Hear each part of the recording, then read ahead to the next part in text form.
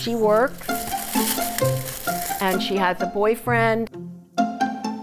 This one is, how are you? And she says, is that a rhetorical question? When I was in kindergarten, I was friendly with a little girl named Alice. I mean, we were both, you know, in the same kindergarten class. You have to stay 6 feet away from me, Steve, and that's not what you told me last night. She took me home one time and her parents had the Dr. Seuss books for her. And I love those books. That's about when they were telling us to stay 6 feet away from each other.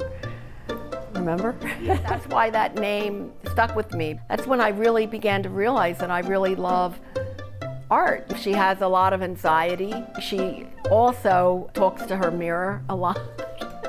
And the mirror is like kind of a reflection of her, but the mirror always kind of talks back to her. It's kind of a little bit hard on her. I just had this framed just to show what the original Alice looked like. So not that different from the newer ones. And then we have the birds. When I went to architecture school, I used to doodle cartoons all the time. And I'm going to move her arm. And I used to make my girlfriend laugh, so we would be giggling in structures class. And while I'd be drawing the cartoons, I shouldn't admit this, but that's what we would be doing. I joined the publication committee of the Philadelphia chapter of the American Institute of Architects, and I asked them if I could develop a cartoon strip. I called her Alice, and the strip was basically about architecture and urban planning issues.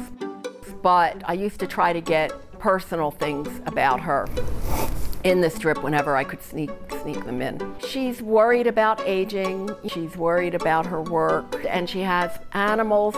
She's single, and she's just trying to discover herself. And I did dive into politics during the pandemic. There was a lot of issues going on.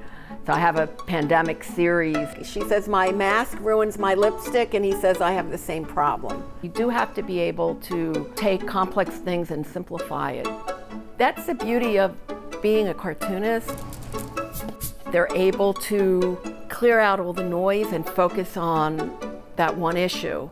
Things that you deal with when you're trying to get actually unemployment insurance and just trying to get through the bureaucracy. Alice is just like walking alongside of us. We just don't know it. She's dealing with the same things we're dealing with. Yeah, she is. She is an everyday person, you know, yes, absolutely. And she's just, you know, just trying to survive really in the world.